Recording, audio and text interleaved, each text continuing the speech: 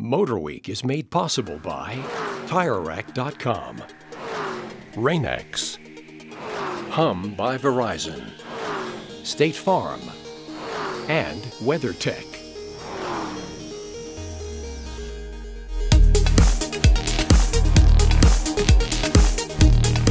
The future is now at Hyundai. The 2019 Hyundai NEXO fuel cell is the technological flagship of their eco-propulsion portfolio. Our time behind the wheel included zipping through West Hollywood traffic, cruising along the coast, and through the curves of Topanga Canyon.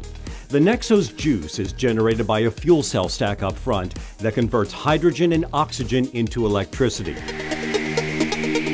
The result is 161 horsepower and a brisk 291 pound-feet of torque going to the front wheels for up to 380 miles. The NEXO has the same driving characteristics as other EVs. It's quiet and there's a lot of torque. There are 3 hydrogen tanks here. They're all 3 in the rear and they're all 3 the same size. That gave the engineers room for a multi-link suspension in the rear. So during our drive, it handled well and was very comfortable. The NEXO's personalized platform creates a solid and substantial feel that's quickly noticeable as soon as you slip inside. The driver-oriented cabin has a futuristic yet familiar feel, with controls intuitively placed on the bridge console. From a commanding seating position, steering is light and adds to the quick and nimble maneuvers.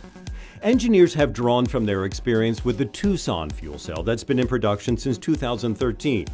Along with improving the powertrain, the suite of technology includes a blind spot view monitor and remote self-parking. Refueling the NEXO can take as little as 5 minutes, but relies on hydrogen fueling stations, most of which right now are located in California. So the 2019 Hyundai NEXO fuel cell will be available in the Golden State later this year.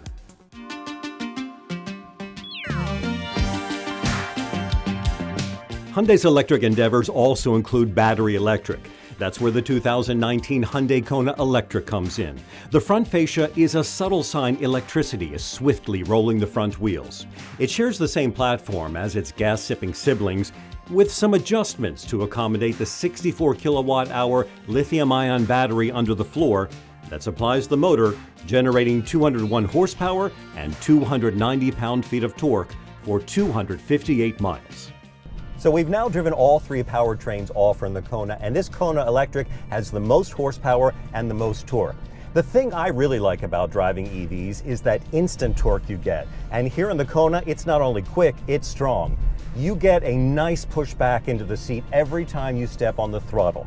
So while these vehicles are designed to benefit the environment, there's also a big dose of driving satisfaction when you're sitting here in this seat.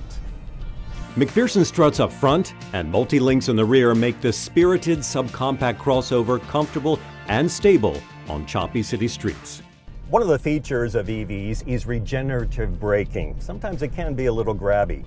The Kona Electric has 3 levels and you set them with these paddle shifters on the steering wheel. I have it set at level 3. As soon as you take your foot off the throttle, the brake is strong, but it's also very smooth. The interior reflects the EV's character. The traditional shifter is replaced by shift-by-wire buttons on the bridge console. Safety is orchestrated by technology like forward collision avoidance assist, blind spot collision warning, and lane keeping assist. The future is now at Hyundai, and they're moving forward energized by electricity. The 2019 Hyundai Kona Electric goes on sale in California later this year, with availability in other parts of the country later. We'll have more on both the Hyundai NEXO and Kona Electric coming up on MotorWeek.